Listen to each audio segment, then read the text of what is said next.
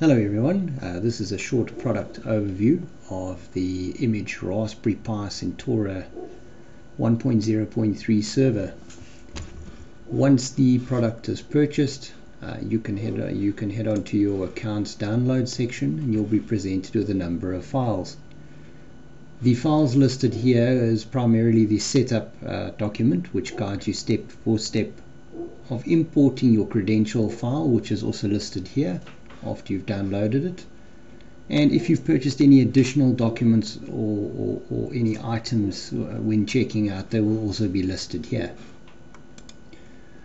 Alright, so once you've downloaded your credential file, you import it into FileZilla.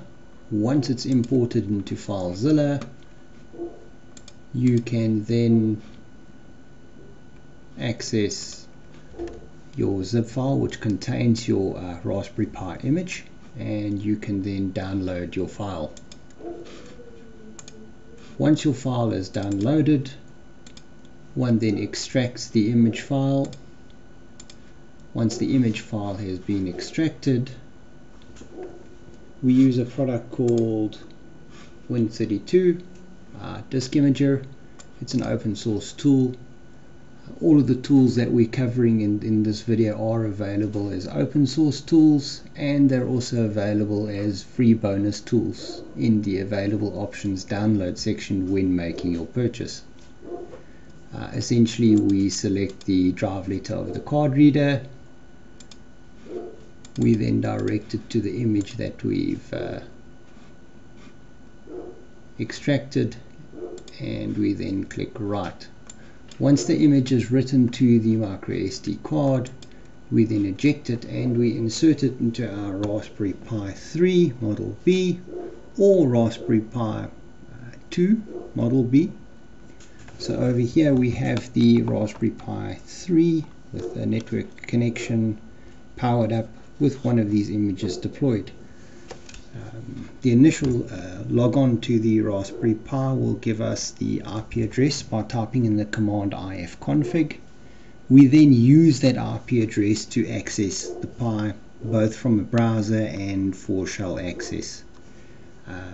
We initially expand the file system by typing the command raspberryconfig, which is documented in the setup guide, to expand the file system. Once the file system is expanded, the Pi then reboots and we can then access the Pi from a URL. Here we've typed in the IP address as you can see, and we are presented with the logon screen of the Sentora control panel.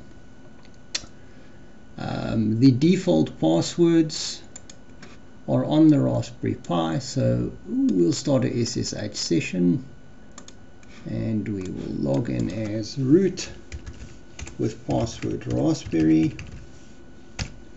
The two usernames and passwords for the Pi on default is Pi and root, and both of their passwords are raspberry. You may change this to suit your needs. The time zone data can also be changed. The method of changing this is also listed in the documentation. Alright, what we're going to do is we are going to list a file called passwords text, which is included in the root home directory, and it gives you the passwords and credentials that you need for your device. Once you have those credentials, you can head on over to your control panel and you can log in to your Sentora control panel. Alright, from here, setting up of domains, mail accounts, databases, database users, reseller accounts, FTP access, webalizer, etc., that can then be done. Alright, thank you everybody. This concludes the short overview video. Thank you for watching.